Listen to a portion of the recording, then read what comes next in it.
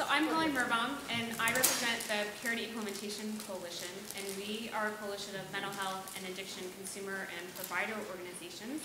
And most of our groups worked together to get parity enacted in 2008, and then we've worked together since that time on its implementation. So next slide, please. Thank you. So I think some of the things I was going to talk about, some of this hasn't been covered. Obviously, parity law was signed by President Bush in 2008. We keep emphasizing that date because we kind of got caught up on a little bit in the Affordable Care Act, which we relate to.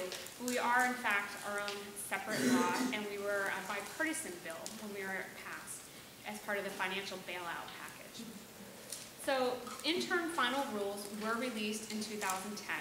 But they included some gray areas, which you've heard a little bit about, and I'll talk about more in a second.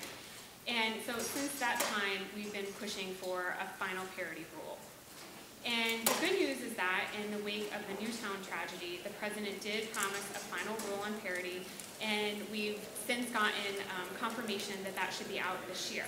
However, of course, just the release of a rule is not sufficient. We need to make sure that it's a strong letter or rule, and which I'm so glad to hear about the letter from Senator Baldwin. It's really important to get everyone on that. That package also included Medicaid parity guidance, which had been promised in 2010 and was not released until this year. And it also promised that there would be parity in the essential health benefit package, which was included in the final rule that was released in February. Which is all very good, but it's about making it all a reality. Next slide, please.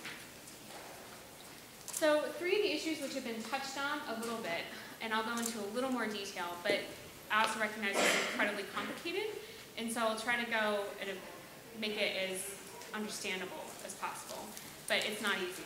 So the first one is the disclosure of the medical criteria. The law says that they have to disclose the criteria used to make medical benefit determinations.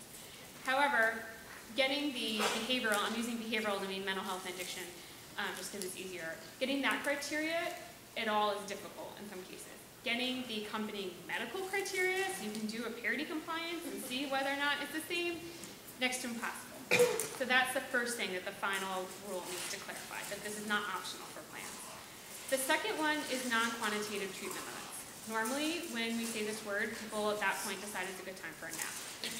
A quantitative treatment limit, and this term is created by the interim final rule. A quantitative treatment limit is something that's pretty easy to count. You can put into your calculator. So it'd be like a copay or a deductible, a day and visit limit. You can go, okay, I've got 1, 2, 3. A non-quantitative treatment limit is a little more insidious.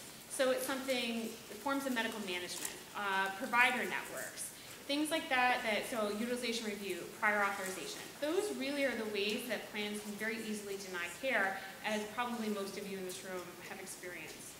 So our argument as our Parity Coalition is that there needs to be a formula to operationalize how you actually apply this. Because the rule says you can't use non-quantitative treatment limits more stringently on your behavioral benefits than you do on your medical benefits.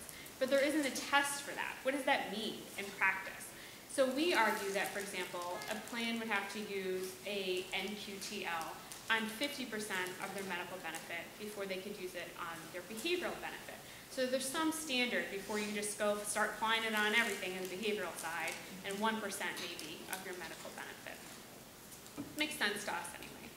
The final thing is, especially for eating disorders and for addiction, probably the issue that requires the most attention, and that is scope of service. And that relates to the exclusion of residential treatment and intensive outpatient in particular.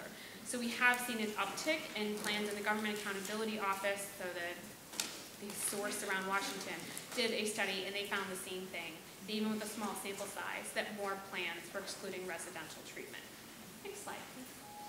So looking around the room, I see many faces who I've seen or talked to around the country, because last spring we launched the Patriots for Parity Tour with former Congressman Patrick Kennedy and former Congressman Jim Ramstad. And we had all these field hearings, and then there's one coming up in Atlantic City in June. And the purpose of them was to get the story from people on the ground, to hear from providers and consumers and other experts, even a district attorney in Colorado, to talk about why mental health and addiction treatment are important, how parity implementation is going in their state, and to make the case ultimately to folks back here in DC for a final rule that addresses the issues that we just talked about. And some of the barriers that we talked about earlier, It shouldn't have to be this hard. Over and over and over again, we heard from people saying, I have gone to war with my insurance company, and I have the resources to do that. I have no idea how someone who's in a crisis could handle this situation. It shouldn't have to be this hard. We've heard about the lack of transparency and disclosure from plans. A mom in Minnesota was trying to get her son addiction treatment. The plan said that he didn't meet the American Society of Addiction Medicine patient placement criteria. She asked them for a copy of the criteria. They said they didn't have it. She went on Amazon and bought it.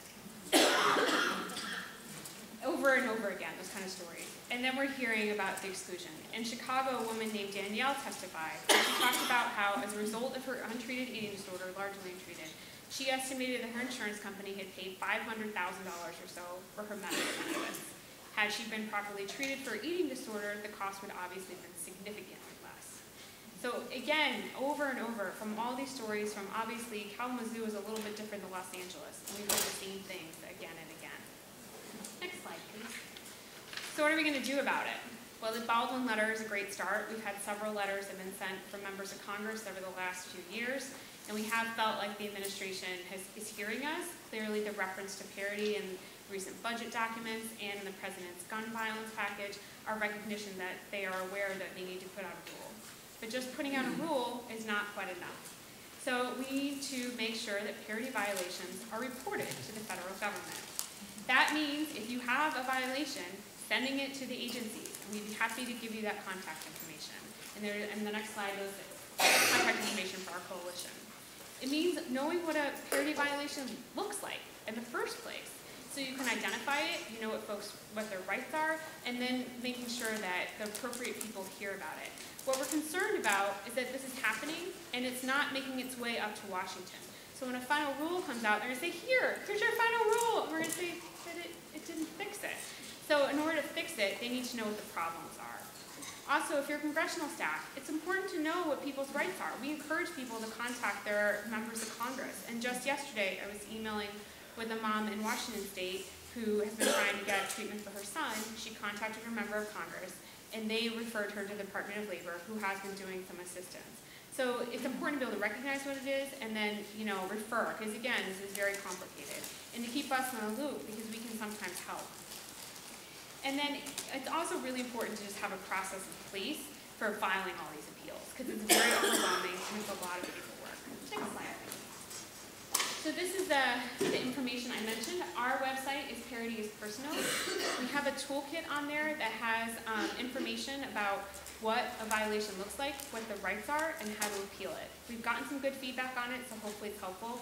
And then there's information here for contacting the federal folks. It's made further complicated by several agencies sharing jurisdiction, but they have promised that if you approach them, they will send you to the correct office. So that means if your state has primary enforcement, make sure that they send you to the right people, but you can go to anybody and they'll get you help. Next slide, please. So again, this is our contact information. We encourage folks, if you have a question, to reach out to us.